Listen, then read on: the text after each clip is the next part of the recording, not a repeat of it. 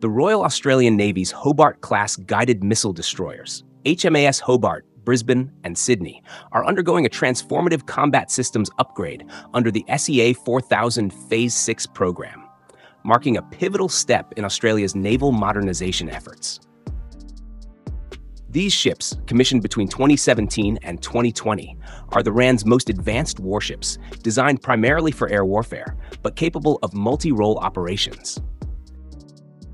The upgrade program, driven by a collaborative alliance of the Australian Department of Defence, BAE Systems Australia, Lockheed Martin Australia, Saab Australia, and Navantia Australia, aims to enhance the destroyer's lethality, survivability, and interoperability in an increasingly contested Indo-Pacific region. By upgrading the Aegis combat system, integrating Saab's Australian interface, and incorporating the Tomahawk weapon system, the program seeks to ensure the Hobart-Class remains a credible deterrent well into the 2030s. The Hobart-Class Destroyer Combat Systems Upgrade Program is a strategic initiative to modernize the RAND's air warfare destroyers, ensuring they can counter evolving threats in a dynamic geopolitical environment. Launched under the SEA 4000 Phase 6 framework, the program builds on earlier sustainment efforts by the Air Warfare Destroyer Alliance and represents a significant milestone in Australia's continuous naval shipbuilding strategy, Plan Galileo. A key achievement was the signing of the first delivery tasking statement in April 2025 by the Combat Systems Integration Integrated Project Team, the CSI-IPT, a collaborative body uniting defense and industry partners. This agreement consolidates the expertise of BAE Systems, Lockheed Martin, and Saab, with over 130 personnel in Adelaide and Melbourne leading integration, testing, and certification efforts. Jeff Stevens, CSI-IPT Combat Systems Integration Manager, emphasized the program's role in fostering a sovereign combat systems integration capability, stating, "By consolidating the unique capabilities and skill sets from across our partner companies, the CSI-IPT will ensure the continuous naval shipbuilding and sustainment enterprise in Australia is ready to support complex warships." The upgrades, initially implemented on one destroyer with plans for the others, aim to enhance the ship's ability to deter, protect, and defend Australia's maritime interests. The context for the upgrade program lies in the shifting strategic landscape of the Indo-Pacific, where rising powers and technological advancements necessitate robust naval capabilities. The Hobart-Class destroyers, based on Navantia's F-100 frigate design, were introduced to restore air warfare capabilities lost with the decommissioning of the Perth-class destroyers. Equipped with the Aegis Baseline 7.1 Refresh 2 system, they provided a leap in air defense when commissioned, but by the late 2010s, threats such as hypersonic missiles, advanced drones, and ballistic missiles from nations like China and North Korea demanded modernization. Australia's alignment with the AUKUS Pact and its deepening interoperability with the United States further underscored the need for upgraded systems compatible with allied navies. The program also responds to domestic priorities, aiming to bolster Australian industry and reduce reliance on foreign supply chains. As Paul Berryman, Acting Managing Director of BAE Systems Australia Maritime, noted, working together as one team ensures three of Australia's largest defence industry primes are united in one shared goal: to equip the Royal Australian Navy with advanced capability.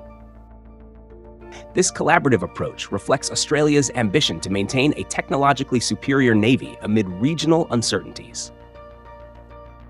The upgrades encompass several critical enhancements to the Hobart-Class combat systems, significantly expanding their operational scope.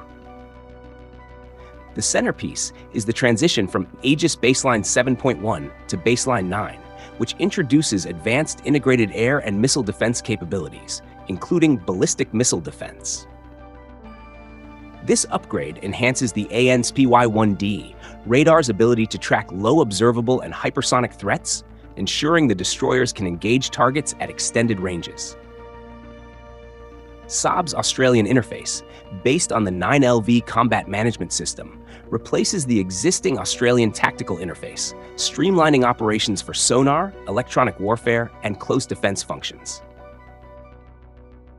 Andy Keogh, Managing Director of Saab Australia, highlighted its benefits, stating, "The Hobart-Class combat system upgrade also increases commonality across the RAN surface fleet, delivering operating training and sustainment efficiencies." The integration of the Tomahawk weapon system marks a transformative addition, equipping the destroyers with long-range precision strike capabilities over 1,500 kilometers for land and maritime targets, a first for the RAN. Additional enhancements include upgrades to the Navantia Integrated Platform Management System and potential exploration of directed energy weapons, such as laser systems, to counter drones. These upgrades, initially applied to one destroyer, are expected to roll out across the class, ensuring uniformity and operational flexibility. The financial plan for the upgrade program reflects its strategic priority within Australia's defence budget. Estimated costs range from $3.4 billion to $5.1 billion Australian dollars, covering combat systems modernization at Osborne Naval Shipyard. Specific contracts include $33 million Australian dollars to Lockheed Martin for the Combat System Design Agent role, $155 million Australian dollars to BAE Systems for a 6-year sustainment contract, and $1.7 billion for over 200 Tomahawk missiles. Warren McDonald, Chief Executive of Lockheed Martin Australia and New Zealand, underscored the program's significance, stating, "We are leveraging more than 50 years of experience in delivering air and missile defense to navies globally with Aegis." The investment is part of a broader $200 billion commitment to naval shipbuilding and sustainment, supporting approximately 300 jobs in South Australia and 100 in Sydney. This economic impact strengthens local defense industries while fostering sovereign capabilities, aligning with Australia's goal of self-reliance in maintaining Tier 1 warships. However, the high costs raise questions about affordability, particularly when compared to other naval programs like the Hunter-class frigates, prompting scrutiny of long-term fiscal sustainability. The role and purpose of the upgraded Hobart-class destroyers are multifaceted, reflecting their centrality to Australia's maritime strategy. Primarily, they provide area air defense for naval task groups, land forces, and coastal infrastructure, countering aircraft, missiles, and emerging threats like hypersonic weapons.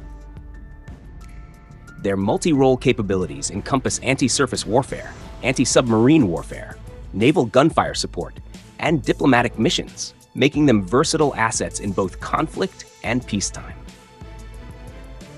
Strategically, the destroyers enhance Australia's deterrence posture in the Indo-Pacific, particularly in contested areas like the South China Sea, while supporting AUKUS objectives through interoperability with US and allied navies. The Tomahawk integration shifts their role toward offensive operations, enabling power projection against distant targets. The upgrades also ensure commonality with future RAN vessels, such as the Hunter-class frigates, as Keogh noted, enhancing fleet-wide efficiency. By maintaining a credible naval presence, the destroyers contribute to regional stability and Australia's leadership as a middle power.